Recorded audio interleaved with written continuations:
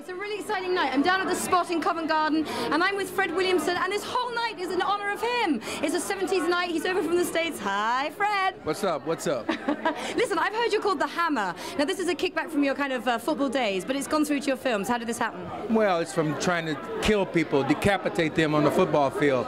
It was a blow that I described perpendicular to the Earth's latitude. So if I hit somebody, I struck them like that. Serious? Don't upset you. Straight out serious.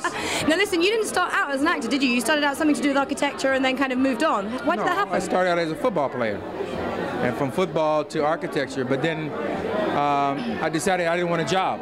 I want to be like you. I did not want a 1 hour off for lunch. So I wanted something that allowed me maximum freedom, have some fun, at the same time make money. One night I was watching television. I saw Diane Carroll, Julia show.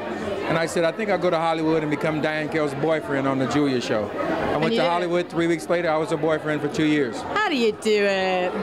Attitude. Everything in life is attitude. You gonna teach me attitude? Well, you have to be as egotistical as I am and as vain as I am, and then it comes easy. Fred, yes. You are known as the black icon action man of the 70s. Wow. Let's forget the icon. Let's talk about the action man.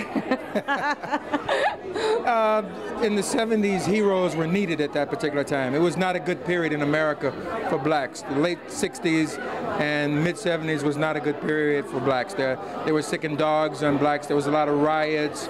Any 3 or 4 blacks walking down the street was constituted as a riot, so they got arrested. So they needed heroes. They were looking for heroes. And you were the hero! Well, because the kind of movies that I made, I won the fight. Like I said, I didn't die.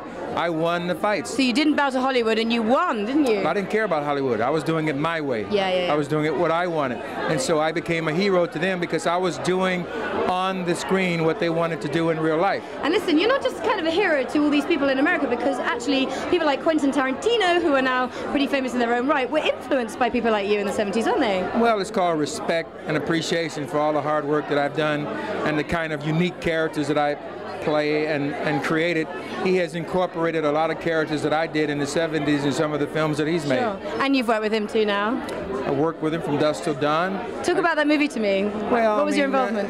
Well, there was a lot of crazy people in that movie, so I figured I might as well jump in there too. Since you they crazy call me, too? yeah, they call me that. You know, anybody that's controversial is automatically crazy. So Harvey Keitel fit in there. Roberto Rodriguez did. Quentin is called that. So we all worked very well together. Bit of a party. The party was after filming.